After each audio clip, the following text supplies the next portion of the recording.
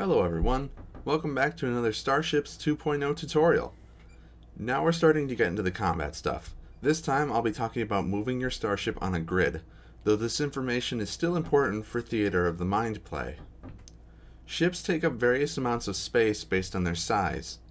If you're playing on a square grid, however, you'll need to condense these values into much smaller sized tokens.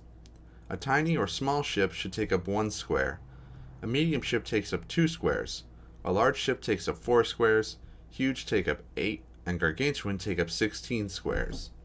I'm not going to go over all the rules for grid-based combat, since they're pretty much identical to those of the ground game, but there are some important differences you need to be aware of.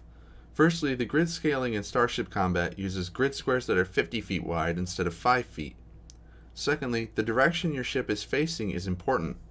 Ships can only move forwards or turn, and their weapons' firing arcs are also dependent on which way the ship is facing, so keep track of it. Thirdly, your ship comes equipped with 2 speeds, flying speed and turning speed.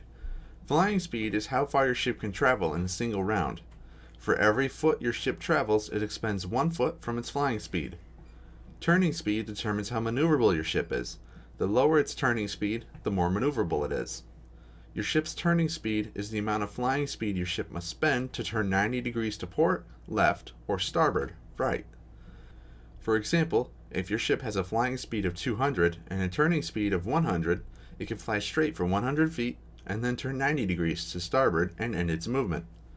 If a ship's turning speed is higher than its flying speed, treat its turning speed as being equal to its flying speed.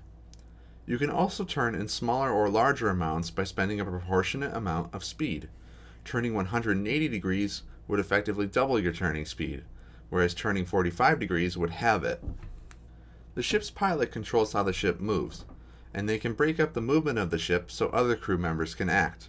For example, your ship could move 100 feet, 2 crew members could take actions, and then the ship could move another 100 feet if it has the flying speed to do so.